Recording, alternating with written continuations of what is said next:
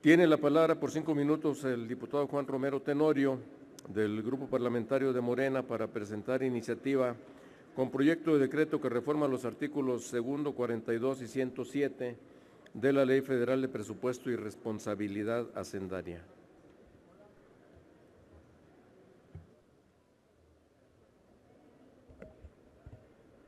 Con su venia, presidente.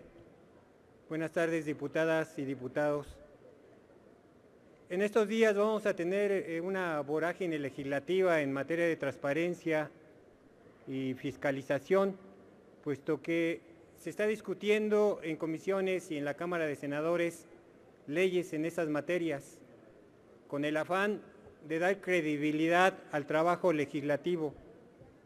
El día de hoy presentamos una iniciativa de reforma que abona a ese propósito. Es reciente y público el escándalo de los papeles de Panamá, información que no podemos desechar o tildar de falsa o de mediática, puesto que el propio jefe del sistema de administración tributaria ha declarado que de 33 casos que se han detectado en estos papeles de Panamá, 14 ya estaban en proceso de auditoría. Es información de traslado de capitales en el ámbito internacional que afecta a la economía de los estados, que afecta a la hacienda de cada nación que se ve afectada por estas prácticas de elusión y de evasión fiscal.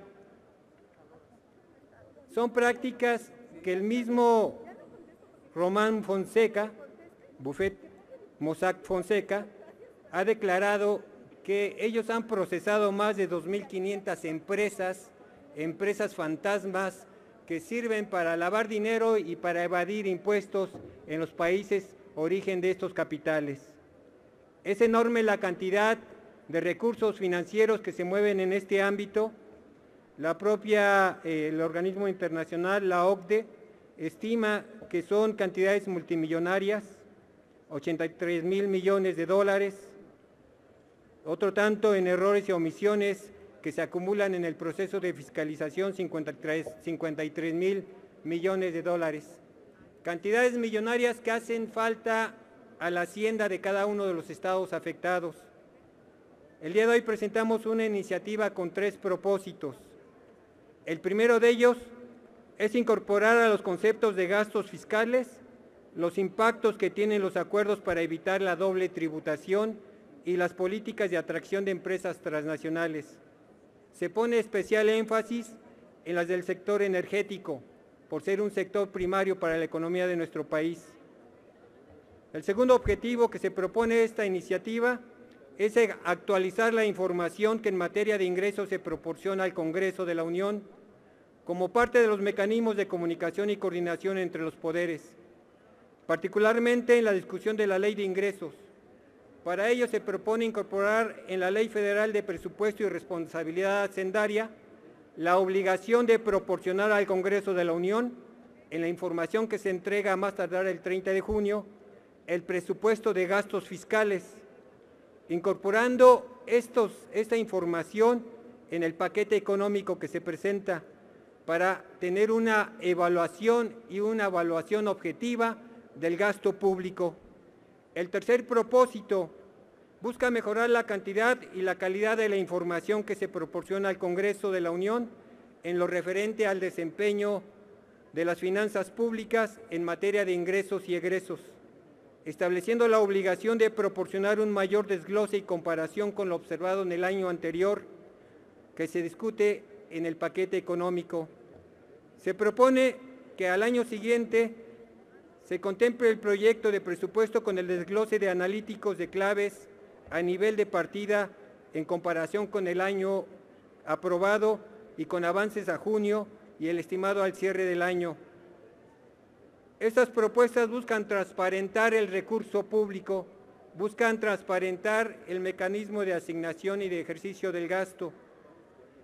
En ese caminar de construir un escenario con leyes de fiscalización y transparencia que acaben con la corrupción como el principal mal de nuestro país, abonará a crear mejores condiciones de desarrollo económico. El día de ayer se ven luces en este quehacer de transparentar la administración pública. El día de ayer se presentó a la Junta de Coordinación Política, en esta dinámica de transparencia, una solicitud para crear una comisión especial. Esta comisión especial será encargada de investigar las asignaciones al Grupo IGA por parte de paraestatales y empresas vinculadas al Estado mexicano.